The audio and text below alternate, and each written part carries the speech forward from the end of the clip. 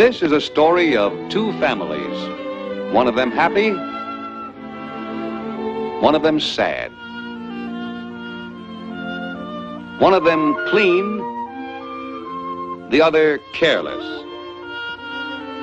One of them healthy, the other sick. Suppose we call them the clean family and the careless family. Now, how does it happen that the careless family is sick while the clean family is not? Well, let's see how the folks in the clean family live. They live in a clean little house that looks like this. Let's go inside. It's mealtime. Here's the mother cooking for the family. Notice that she cooks on a simple stove of brick. And for good reason. She wants the food to be kept clean. And see how clean her dishes are kept.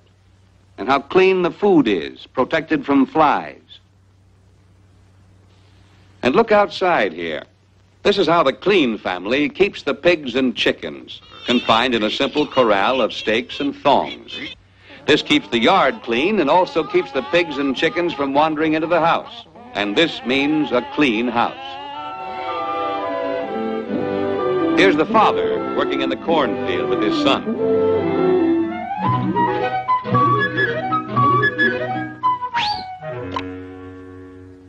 This is indeed a happy family because it's a clean family. But let's compare this to the way the careless family lives. Here is their house. And here are some of their chickens. And here's their pig left loose in the yard. But let's go inside and meet the family. Hey, you, get out of there. You don't have any business in the house. Here is the mother cooking the family meal. She cooks on the floor, as has always been her custom. But this has disadvantages. Uh-oh, here's a chicken loose. And there's that nosy pig again. Cooking on the floor exposes the food to dirt and dust, and to the sicknesses that might be in dirt.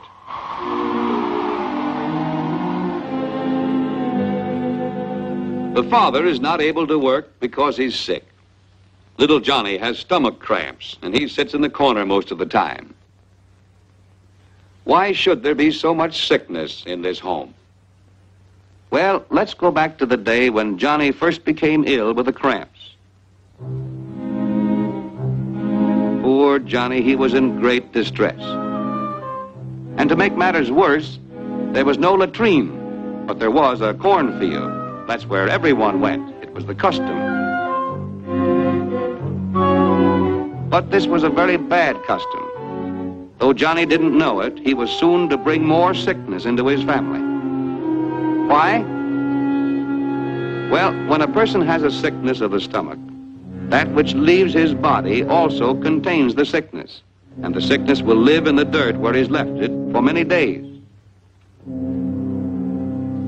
One morning, a few days later, the father went into the field to hoe his corn. Yes, the same field where Johnny had often come with his stomach cramps. The sickness was still living in the dirt where Johnny left it. Johnny's father found it hard work hoeing the long rows in the hot sun, and so he sat down for a few minutes to rest. Idly, he sifted the cool dirt through his fingers the way a true farmer will. That dirt had in it an evil sickness, the sickness left there in the field by Johnny. And even though he dusted the soil off his hands, the invisible sickness stayed. And so he carried it with him when he went home to dinner. And since he never washed his hands before eating, the sickness from the field was still on them.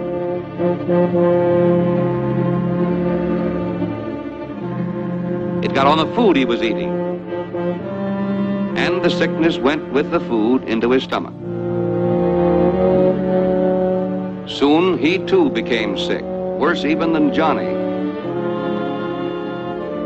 All this misery simply because they didn't know. How could Johnny know he should use a latrine? His family had no latrine. It was not their custom. What a careless family. But let's see what the clean family did about this same problem. The father put up a simple latrine. Here's how he built it. First, he dug a deep hole. Near at hand were some rough-hewn boards, some stakes cut from trees, and some thatched straw. Let's see how he used these simple materials. When the hole was deep enough, he laid the boards across it, leaving an opening in the center. Then he fashioned a covering for this opening to keep the flies out. Flies, too, can carry sickness if they walk in filth and then enter our homes. Then he placed the stakes at the four corners of the latrine. Now he was ready for the thatch, so he... Wait a minute. We seem to have a customer already. It's little Tommy. Excuse us, young man. Suppose we give you some privacy.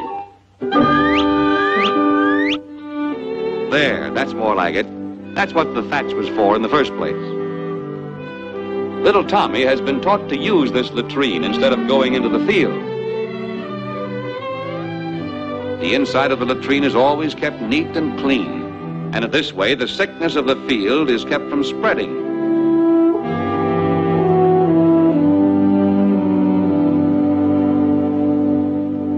The careless household is indeed a place of unhappiness.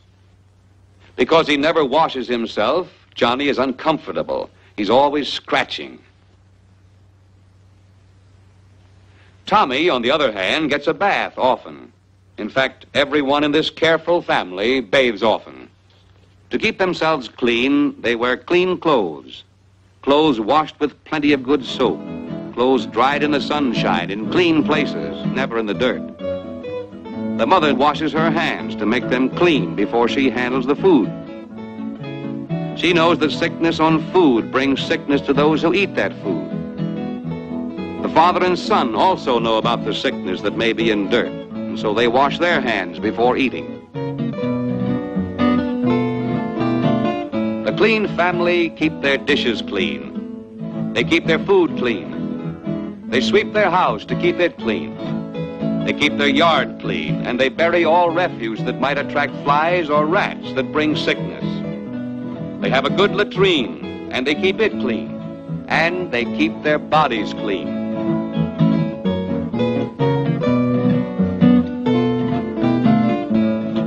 These are the reasons why they're strong and healthy. This is why they're happy. Always remember, cleanliness brings health and happiness.